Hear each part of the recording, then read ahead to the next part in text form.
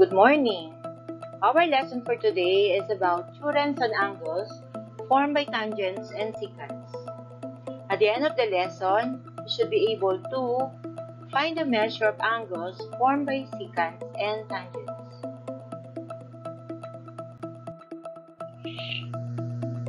Recall that a secant is a line, a ray, or a segment that intersects a circle in exactly 2 points. In the figure, there is one and only one secant drawn in circle O. This is secant AB. We put a symbol on the top of AB, aligned with a double-headed arrow, to signify that the secant is a line. Take a look that the secant contains a chord. This is chord AB. We put a bar line on top of chord AB to symbolize that AB is a line segment. But since by definition, secant is defined as a segment that intersects the figure at 2 distinct points. Hence, chord AB can be called a secant AB. As you've noticed, there are 2 secants intersect in the circle. These 2 secants are secant AB or secant CS. These 2 lines intersect at point M, color red. The point of intersection is point M. What figure is formed when 2 secants intersect? Yes, they form angles. How many angles are formed? Very good. There are 4 angles formed. Angle forms inside the circle. Note that these angles have common vertex. That is point M. You can name angles in 3 different ways. First, by 3 letters with a vertex in the middle. Second, using its vertex. And using number.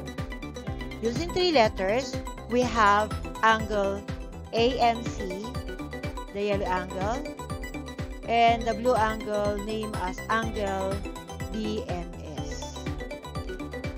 The measure of angle AMC, or the yellow angle, is equal to the measure of angle BMS, the blue angle. Why? Because the measure of the vertical angles are equal, or vertical angles are congruent.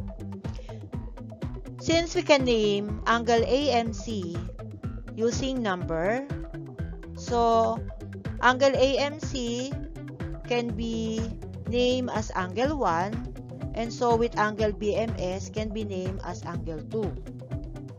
So we can say that the measure of angle 1 is equal to the measure of angle 2. Again, vertical angles are congruent. Can you name another congruent angles aside angle 1 and angle 2? That's correct. Angle 3 and angle 4. Angle 3 and angle 4 are congruent angles. So, the measure of angle 3 is equal to the measure of angle 4. What about angle 1 and angle 3? What can you say about the sum of the measures of angle 1 and angle 3? That's good. The measure of angle 1 plus the measure of angle 3 is equal to 180 degrees because angle 1 and angle 3 are linear pair. And linear pair are supplementary angles. Speaking of supplementary angles, the sum of the 2 angles is 180 degrees. Okay, as you can see, we have here two secants, line CS and line AP. These two secants intersect inside the circle. If two secants intersect the circle, they form four angles. We can find the measure or the degree measure of each angle using theorem number 1. So we have here example number 1. To find the measure of angle 1 formed by two secants intersecting inside the circle, we're going to use theorem number 1. Theorem number 1 states that the measure of angle formed by two secants intersecting inside the circle is 1/2 the sum of the measure of its intersected arc. So in symbol, we can say that the measure of angle 1 is 1/2 of x and y, where x and y are the measure of its intersected arc. As you've noticed, the intercepted arc of angle 1 is AC, and the intercepted arc of angle 2 is BS. So their measures are 70 and 110 respectively. So get the sum, that is 180 degrees, times 1/2, or shall I say 180 divided by 2.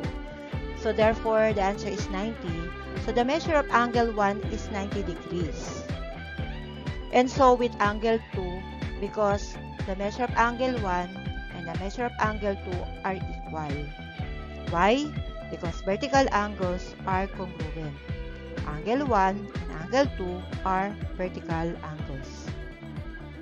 Okay, for example number 2, applying the same theorem, so we're going to find the measure of angle 3. So in order to find the measure of angle 3, we need to solve first the measure of angle 1.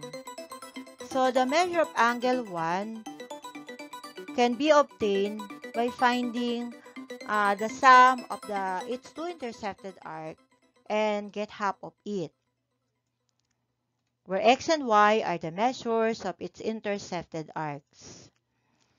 The measure of the two intercepted arcs are 60 degrees and 130 degrees respectively, which is colored green and violet. To find the measure of angle 1, just simply substitute x and y, which is 60 and 130, so that is 190 degrees. Get half of it, so 190 divided by 2 is 95. So so the measure of angle 1 is 95. And to find the measure of angle 3, the measure of angle 3 is 85. So why? Because angle 1 and angle 3 are linear pair. So the sum of the measures of angle 1 and angle 3 is equivalent to 180 degrees because they form a linear pair. So to find the measure of angle 3, so 180 minus 95 is 85 degrees. For example number 3, we're going to reverse the process, but we still use the same theorem, theorem number 1, because as you can see, there are two secants intersecting inside the circle. Okay, so, but notice that one of the arcs is missing. And the given is the angle, the measure of the angle formed inside the circle. Now, in order to do that, we're going to substitute the value of angle 1, which is 94 degrees. Then copy yung value ng x. There's no value for x, so copy x. And then the value of y is 112. Bring down 1/2. Okay, and then to remove 1/2, we're going to multiply both sides by 2. So cancel yung 1/2 and 2. What is left is 2 and 94 and 112 plus x. 2 times 94 is 188, then bring down 112 plus x. To solve for x, we're going to use addition property of equality. So 188 minus 112 is equal to x. and x is equivalent to 76 degrees. To determine whether our answer is correct, by substitution using theorem number 1, we just simply add the two measures of the intercepted arcs, which are 76 and 112 respectively. So the sum is 188, then divided by 2, the answer is 94, which is the same as the given or the measure of the angle inside the circle.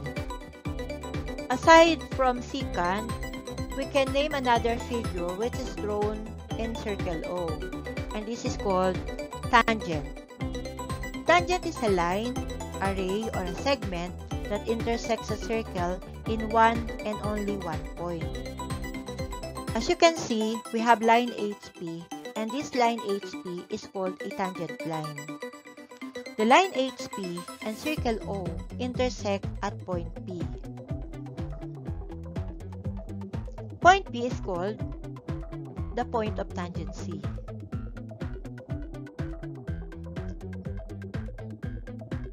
Aside from theorem number 1, we can also use theorem number 2 in solving for the angles formed in the circle. But this time, the angle is formed outside the circle. If the angle is formed outside the circle, we're going to use the theorem number 2, wherein the measure of angle formed by two lines intersecting outside the circle is 1/2 the difference of the measure of its intercepted arcs, the big arc minus small arc. We have three cases here. The first case is the angle formed by two secants. The second case is the angle formed by tangent and a secant. And for the third case, the angle is formed by two tangents. For simplicity, we simply name those angles formed outside the circle by angle 1. Okay? And the two arcs, the smaller arc, which is the pink arc, and the bigger arc, which is the blue arc. Okay? So, applying the formula, the measure of angle 1 is 1/2 of the difference between the two intersected arcs, the big arc minus the small arc. For example number 4, this is case number 3 because the given angle is formed outside the circle. This angle outside of the circle is formed by two tangents. Now, to find the measure of angle 1, we need to get the difference between the two intercepted arcs. But notice that one of the measure of the intercepted arc, or the blue one, is missing. So, what are we going to do to find the measure of the blue arc? Okay. So, remember that the degree measure of a circle is 360 degrees. To find the measure of the blue arc or the big arc, we just simply subtract 92 from 360 degrees. So, 360 degrees minus 92 degrees is equal to 268 degrees. Knowing the two measures of the intercepted arc, we'll be able to find the measure of angle 1. How? We just simply substitute the value of the two arcs, which is 92 and 268. So, 268 minus 92 divided by 2, we have 88 degrees. Okay, let us continue. For example, number 5, we have two secants intersecting outside the circle. So, their intercepted arcs are 30 degrees and 150 degrees respectively. So, in order to find the measure of angle 1, again, we're going to apply the theorem number 2. We just simply subtract the measure of the two intercepted arcs, then substitute. So, the measure of angle 1 is 1/2 of 150 and 30, which is 120, divided by 2. So therefore, the measure of angle 1 is 60 degrees. For example number 6, we have an angle formed by a tangent and a secant, but still they intersect outside the circle. Okay? And we're going to use the same theorem, which is theorem number 2. We just simply subtract the two intercepted arcs, which are 170 degrees and 20 degrees. What do you think is the measure of angle 1? Okay, correct. So, in order to find the measure of angle 1, we just simply use the formula, the difference between the two arcs, x and y. So, 170 minus 20 is 150 divided by 2. So, the measure of angle 1 is 75 degrees. From the previous slide, we discussed that to find the measure of an angle formed outside the circle, formed by tangent and secant, we just simply subtract the two intercepted arcs. Okay?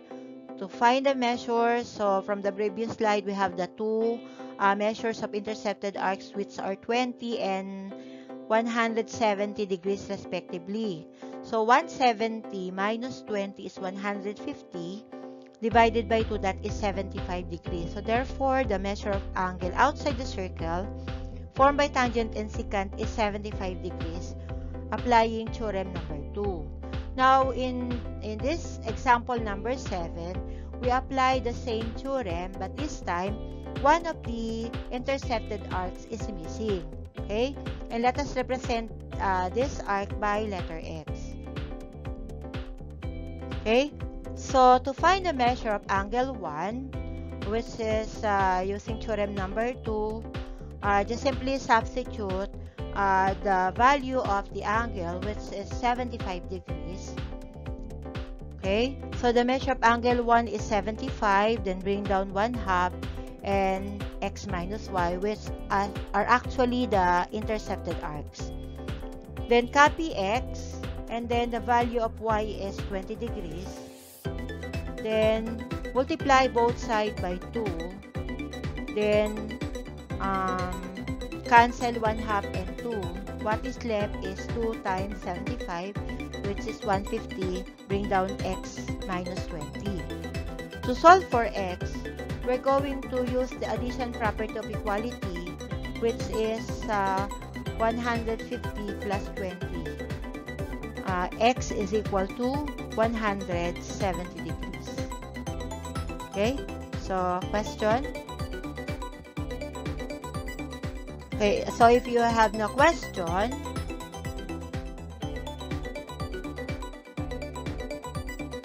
for your assignment, you're going to do page 24, lesson 6. 10 points each, show your solution, so a total of 40 points. Okay, so take a look at number 4.